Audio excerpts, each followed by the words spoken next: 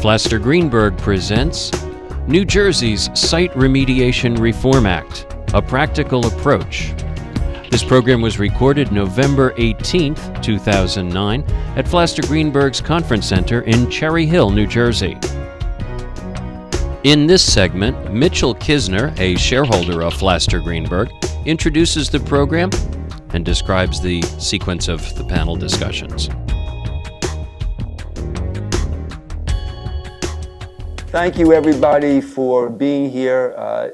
This morning, we're going to be hearing speakers discuss the new Site Remediation Reform Act. You will hear all of the details and many of the implications of that statute. Speaking will be my fellow shareholders, Janet Cole, Donna Urban, Franklin Riesenberger, and Marty Judge, and also Pat Penders and Kathy Stetzer from GRU. The statute was passed as a result of an acknowledgement of a failure. The existing law, the existing system on site remediation has simply fallen into disrepair. There are too many sites. The DEP does not have sufficient manpower to handle those sites, and something had to be done. There's an issue as to whether this statute is going to help, though, or harm the situation. And as we go through the speakers, I want you to ask yourself that. Is this doing more bad than good? You'll see that the statute dramatically alters the relationship between the consultant and the client. And there'll be a lot of discussion on that. We'll talk about conflicts of interest between the consultant and the client.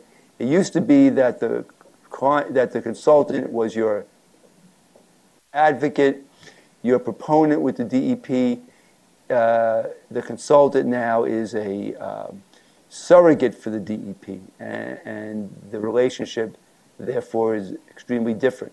The LSRP determines the extent to which contamination should be investigated and the form of the remediation which is appropriate. And it's the LSRP which issues the closure document known as an RAO, subject to a DEP review for a period of 3 years, and in certain circumstances they can go well beyond 3 years in reviewing it. And the implications of that will be discussed substantially at this seminar. What you have to do in order to protect a purchaser during the 3-year time period that the DEP can step in and rescind or modify an RAO. There's some issues that you should think about. Is the Site Remediation and Reform Act unrealistically designed? It might be geared only to those sites where the responsible party is able to fund the remediation out of its own pocket or with the help of government monies. And we'll talk about that during this seminar. Is this statute realistic for those responsible parties that don't have any money, or who have to sue responsible parties to get money, or their insurance companies? You'll see that there's a load of fees, sanctions, and all kinds of extra expense built into this system.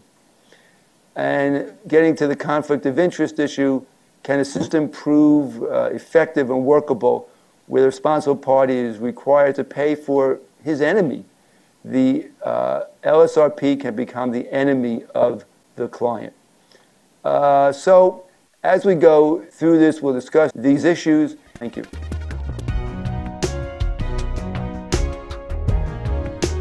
We hope you enjoyed this program brought to you by Flaster Greenberg.